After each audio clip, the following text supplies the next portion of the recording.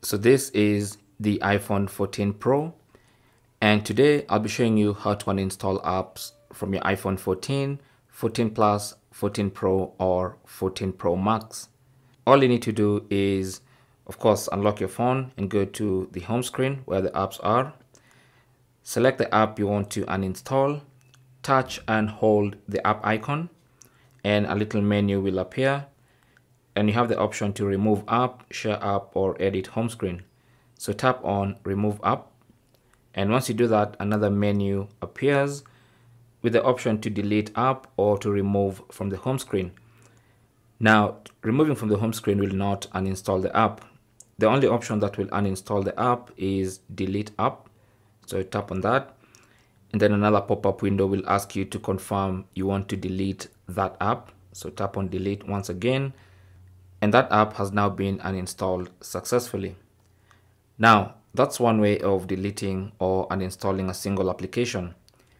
Now, you can also uninstall apps automatically, and these are apps you don't use often, and that process is called offloading applications. This will free up your phone's memory so you can use it to do other things, and it does this by selecting the apps you don't use regularly, uninstalling the apps, but retaining the app data on the phone so that when you need to use the app in future, you can simply go to the App Store, install the app, and it's going to be joined with that app's user data. To do that, go to Settings.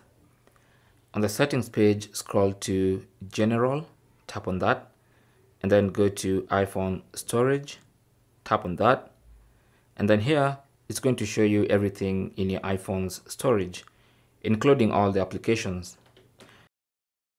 Now, before I talk about offloading unused apps, you can also uninstall applications from here, and this one offers a very smart way of uninstalling apps because it's going to give you the option to uninstall an app but retain the app data on the iPhone. Let's pick an app like Pinterest, for instance. So if you type on that app, as you can see, there's an option to offload app, which is basically uninstalling but retaining the app data, and also have the delete app option, which will completely uninstall the app. Now, as you can see, the documents and data, which is my user data, is only 14 MB, but the app is only 166.7 MB. So the smart thing to do here is to offload the app, which will only uninstall the app itself, but will retain my user data of this app on the iPhone in case I want to reinstall it later. Okay. Now I'll quickly go back to the iPhone storage page. Here you have offload unused apps. If you enable that by tapping on that, your iPhone will keep checking which apps you use and which ones you don't use.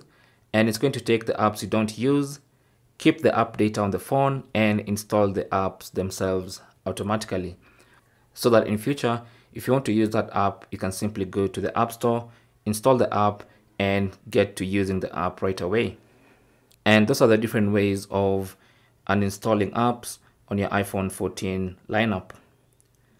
Thanks for watching. Leave your comments and questions down below, and good luck.